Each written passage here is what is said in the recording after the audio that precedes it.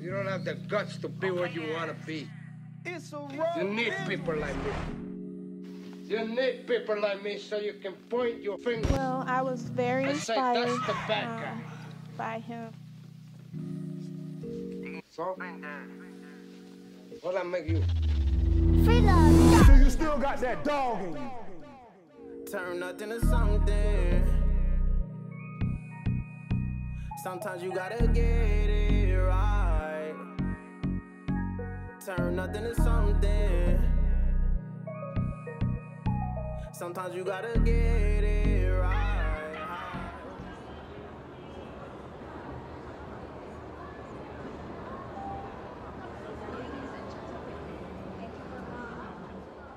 The thing I want you all to understand and know about me is I've been walking blind my whole life.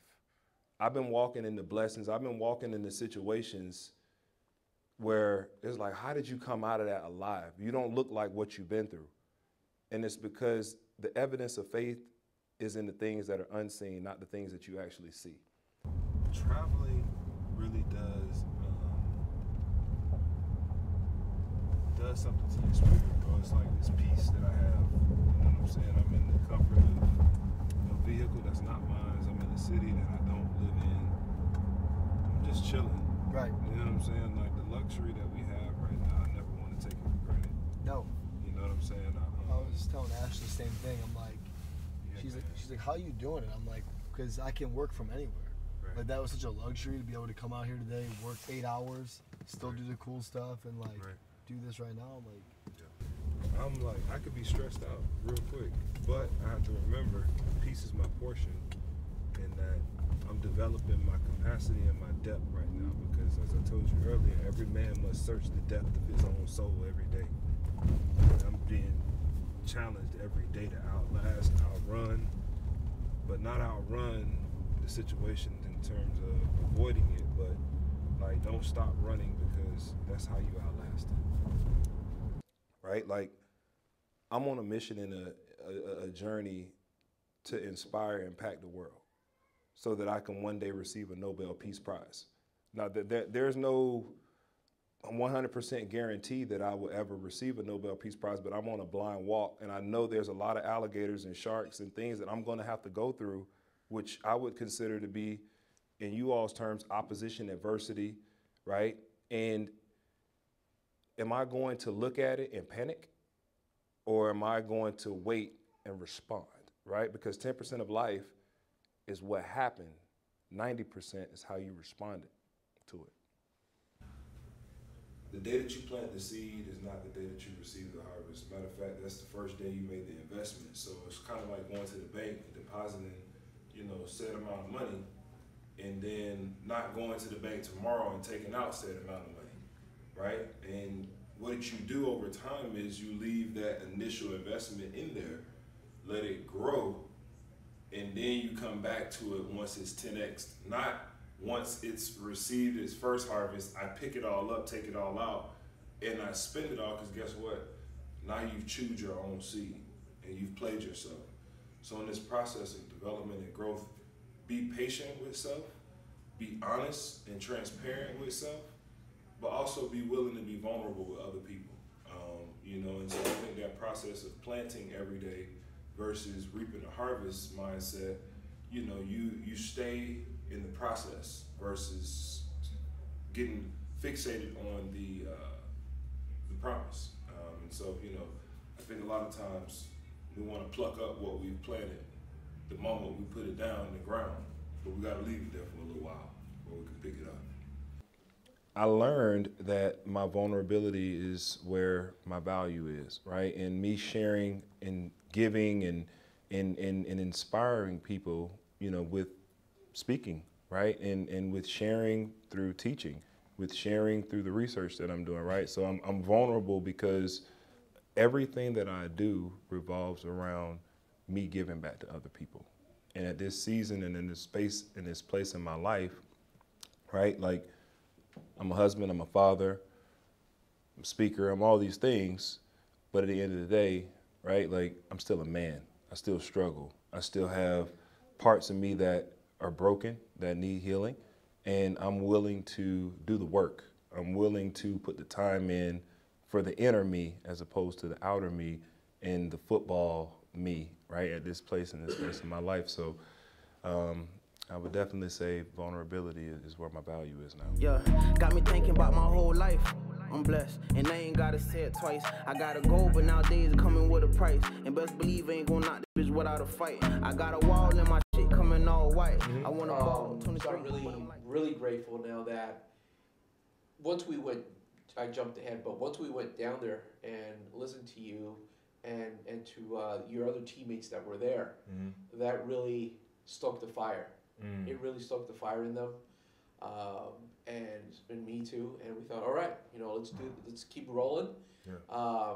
Let's make this happen, and I'm very thankful to the Lord, first of all, He provided, and to you, and the message of all the people down there at Clemson. They were very positive. Everybody was very positive, very happy. We had our tight men of diversity polos, and I thought that was awesome. We got them made really quickly. Thankful to our bookstore here. The books are getting it done.